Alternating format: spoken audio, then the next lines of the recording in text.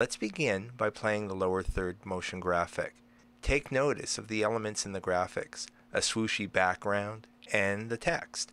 Now let's reverse engineer the graphic to see exactly how it was constructed. We begin with a rectangle background with a slight gradation in the color and transparency and some simple masks. The first masks are simply used for the animation to expose the background on and off the screen. It's simply an animated alpha channel as seen in the second viewport. Notice that nothing is hidden. You can see the masks attached to the main background tool. After that, we chained in a color corrector. Consider this the main color of the template, and a lovely tangerine color has been chosen. After that, we add a glow, again with some masks to highlight the glow in specific areas. Interactive as always, just choose the amount of glow and hit play. Simply add a bit more color correct, and now it's time to take this flat background into a true 3D workspace. 3D is just a matter of fact in Fusion. Understand that it's always available and can be utilized at any time.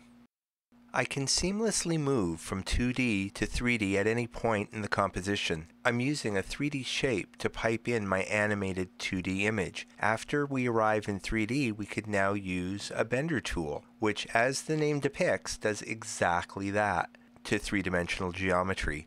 You have a choice of bend, taper, twist, or shear with a variety of parameters to go along with it, including, and just ignore that.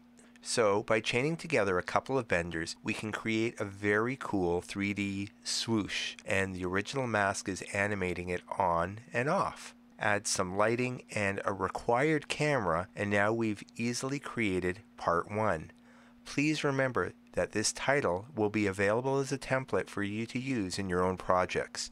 Now let's move over to the actual title. On the other side of the flow, you'll notice two text 3D nodes, one labeled title and the other one labeled subtitle. By double-clicking on those nodes, you can not only change the content, but as well the style of the text. In our case, the decision was not to create the look of the text in the text 3D mode, but rather create it outside with a background and a mask. The background is for the look, and the mask is to animate the 3D text on and off, similar to the way we did it in the swoosh. There's a tool called the UV map, which effectively replaces the texture coordinates on the geometry. Now, by replacing the material on the text with the background and the mask, it's going to be really easy to create this 3D text look. Using external sources for the text makes it much easier to truly make this effect an open template. Simply change your source to your liking. Finally, let's put it all together. We have to move everything back into 2 dimensions for a final output. The way this is done is through a renderer. As a matter of fact, you can use as many renderers as you wish and set different parameters in each. The reason for 2 renderers in this effect is specifically so they can be combined and that the shadow blend becomes more controllable to your liking.